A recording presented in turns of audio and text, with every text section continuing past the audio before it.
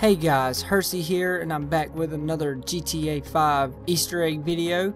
And this Easter egg is located on the story mission prologue, so you have to go back and play the prologue.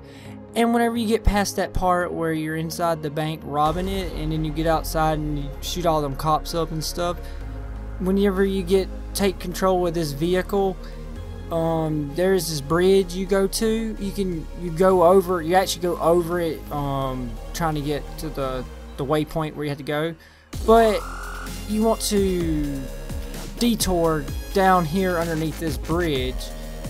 And please note that whenever you get out of the vehicle, it don't last long. It'll say you failed the mission, but it gives you just enough time to see it. As you see here in the frozen part of the lake, there is an alien. There's a freaking alien right here, guys.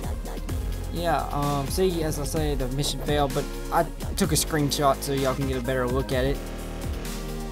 Yeah, Rockstar has gone all out with aliens this time around. Is it because people are saying that there's Easter eggs, or they seen aliens, or it was about the alien thing in the original San Andreas game? I actually like these little Easter eggs that Rockstar showed. I got a few more alien Easter eggs to show y'all after this video, so please stay tuned to my channel. And thank you guys for watching, and please like and subscribe. And everyone, have a nice day, evening, whatever time it is for you. I'm out. Peace.